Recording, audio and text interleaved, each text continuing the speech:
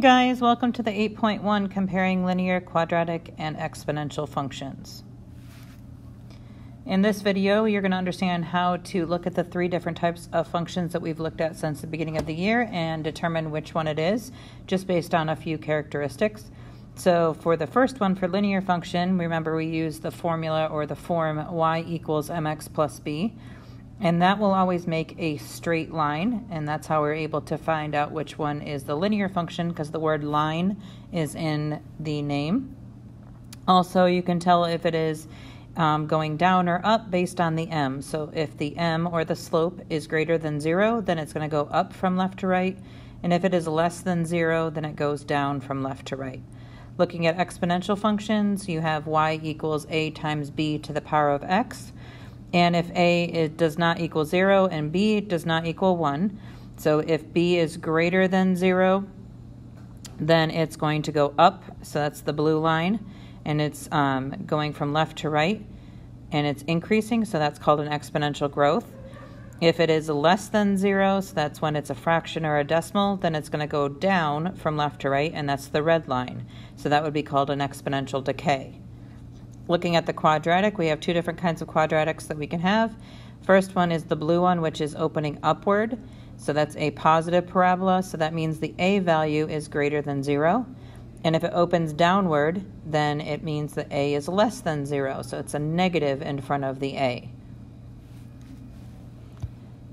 All right, so let's take a look at a few examples. All right, so we have an example of 3 cars are starting to travel at the same time. The distance between traveled in t minutes is y miles. Complete each table and sketch all 3 graphs in the same coordinate plane. Compare the speeds of the 3 cars and identify which car has a constant speed and which one is accelerating the most, and explain your reasoning. So we're going to plug 0 into t, and you get 0 for the green car. When you plug in any of these values, you're going to get exactly the same answer because y equals t, so that means x equals y, so they're all going to be the same answers as the x values. And then you're going to go ahead and plot those points on your graph and make your line. So that is our linear function. For the blue car, when you plug it in, the t is your exponent, so you have to raise 2 to the power of each of those t values and then subtract 1. So when you raise it to the power of 0, it equals 0.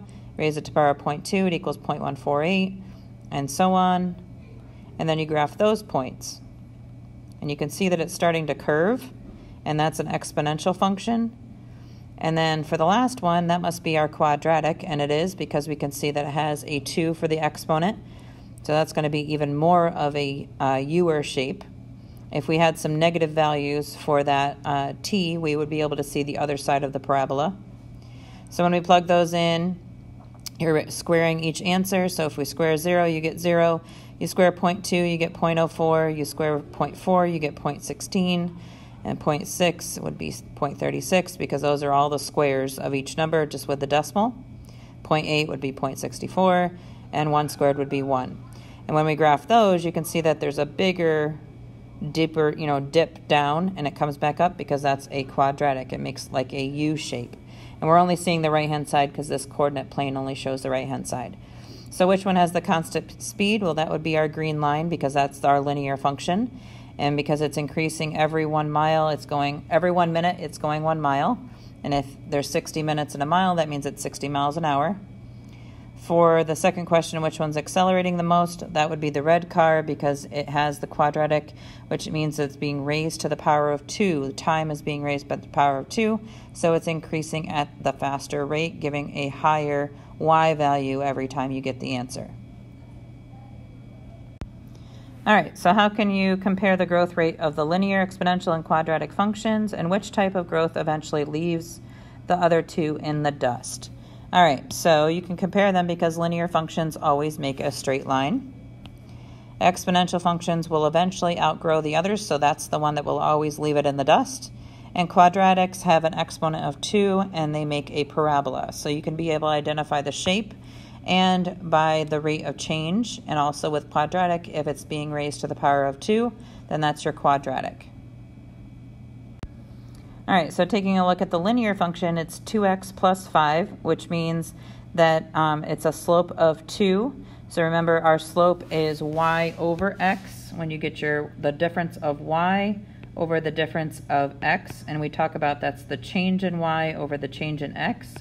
So our change in y we can see is plus 2 each time, and the change in x is plus 1 each time, which gives us that 2 slope that we have right here, because 2 over 1 is 2.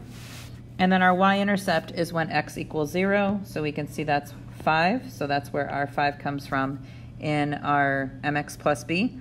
So the y values have a common difference of 2, and that means that it's a linear function because it's increasing at the same rate each time. Our quadratic function to the right, you see x squared plus 2x minus 1. So we have some differences between when it's increasing and decreasing. So you can see that it's increasing at -1, and then it's going up by +1, and then now it's increasing by +3, and now it's increasing by +5. However, if you look at the second differences, that's where that square comes in. It's actually increasing by adding 2 each time. And then up here we have +1, that it's increasing at the x values. The x values aren't as important.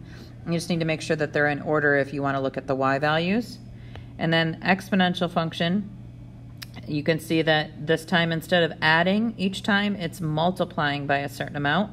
So you're multiplying by 2 to get from 1 to 2, and 2 to 4, and 4 to 8, and 8 to 16. So that's where that 2 comes in from the base. And you're starting at 4, so that means that's the y-intercept when x equals 0, so that's our 4 that goes right here. So the y values have a common ratio of 2, and when there's a ratio, that means that it's an exponential function. And that is it for 8.1. Go Seahawks! Woo!